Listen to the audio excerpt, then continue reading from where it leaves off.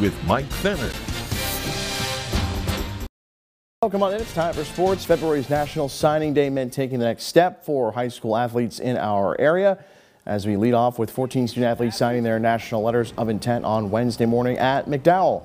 The Trojans were represented with signees making their commitments official in football, baseball, men's volleyball, and men's soccer. Here's some of the latest from those signees as the Trojans here making it official on signing day.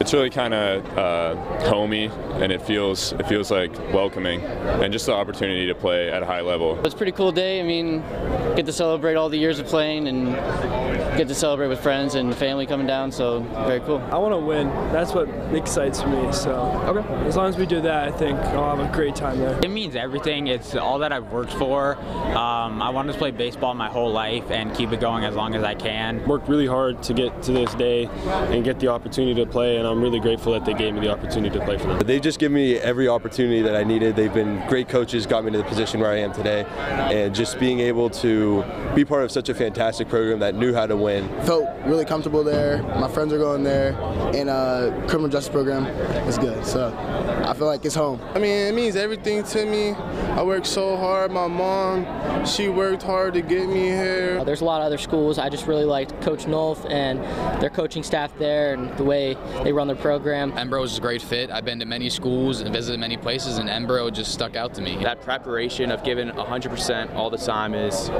full year, it's a 12-month sport, just all the time we were working. At Cathedral Prep, 10 Ramblers made their college choices official on Wednesday afternoon. Athletes in football, baseball, softball, swimming, golf, cross country, and track put pen to paper to make it official, taking the next 12. It makes me feel like my hard work paid off. It's a good feeling, especially to see all the support I have here too. When I went to John Carroll, it felt exactly like Cathedral Prep. I felt like I was at home, and it felt like the same to me in like so many different ways. It's awesome. You know, all of my friends out here supporting me. I mean, this is what every high school player dreams of at some point, having all your friends support you. Jay Willow, my golf coach, he was a fantastic golf coach. Can't ask for a better one.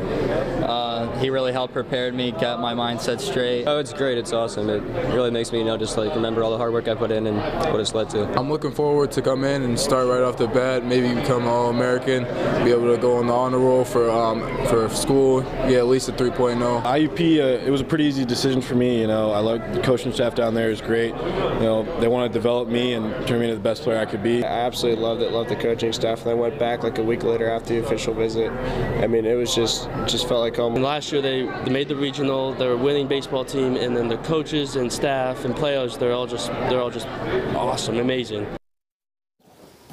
At Girard High School, Tanner Tramontano signed to play tight end for the Edinboro football program.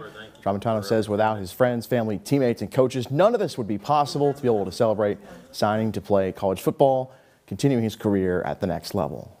I mean, I think this just describes Girard's culture perfectly. I mean, all these people here willing to do this for me. I mean, I'm signing alone and they still put this on. Just tells you what you need to know about Girard and their sports community.